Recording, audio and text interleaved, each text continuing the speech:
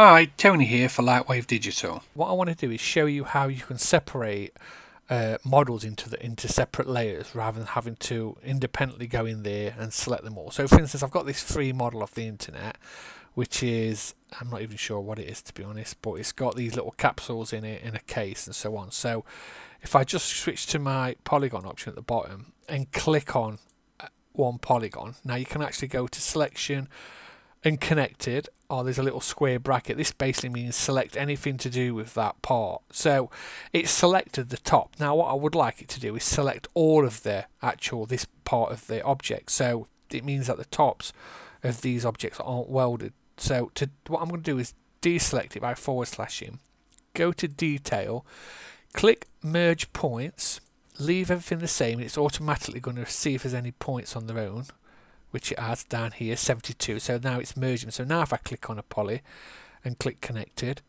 it's gone and selected them all as one object. So / to drop it, let's check the other one, and so on, and again the bottom, and so on. So now what I want to do is in my layers here, I want them all on separate layers. So what you need to do, let's go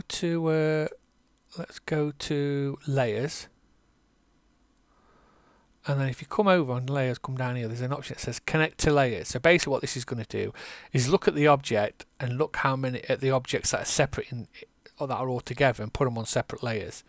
So if we click it, you can see how quick it's done it. It's quickly looked at it and it's separated all the actual objects onto their own layers. They aren't named, but again, you could go and name these if you wish, and so on. But again, rather than having to select them one by one and cut and paste and put them all on their own layers and so on, but obviously you're going to have to double click the layer and give it a name and so on. So that's just a quick look at how you can get an object off the internet, or preset object, or an object that you've joined together, and separate the objects into their own layers using connect to layers. So again, hope this helped. Thanks for listening.